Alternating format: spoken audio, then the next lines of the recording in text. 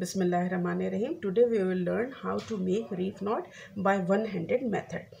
So now we have to pass the string underneath this. Okay, so the upper end is in my left hand and the lower end is in my right hand.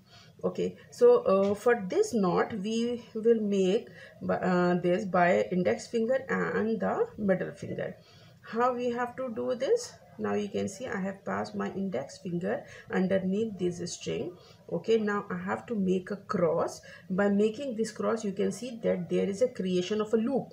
Okay, now in this loop what I have to do, I have to pass this index finger behind this thread, the thread that is in my left hand, and now through this index finger I have to pull the thread through this loop and then tighten it up. As we have talked about earlier that for reef knot we need 2 throws. So now what I have to do, for the other end I have to just place my fingers and then turn it like this.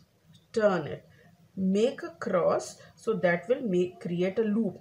So now what I have to do, I have to bring my index finger behind this string that is in my left hand. Okay, now like this, and then I have to just bring it like this, and then now you can see this is the reef knot. The shape is exactly the same as we made by two-hand method. Shape does not vary, only the method is different. This is the square knot or the reef knot that we made by one-handed method. Thank you.